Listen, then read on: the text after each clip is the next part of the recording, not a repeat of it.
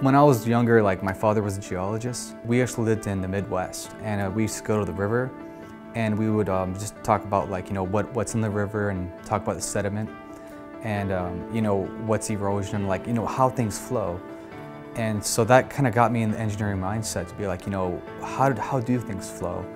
What has changed? So that kind of started me down the path of engineering.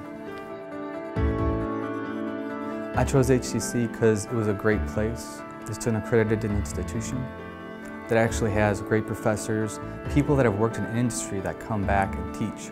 And then also the classroom sizes are smaller, so you can actually do Q&A during the class, which makes things much better.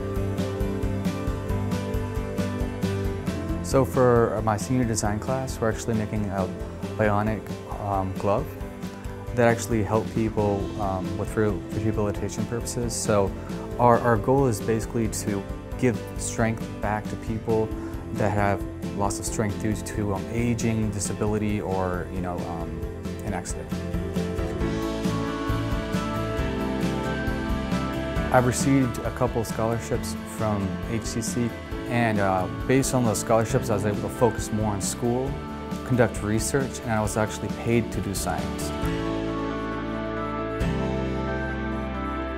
The math and science that I learned at HCC really helped me do better at the research experiences, and it actually took me to greater heights to the national labs.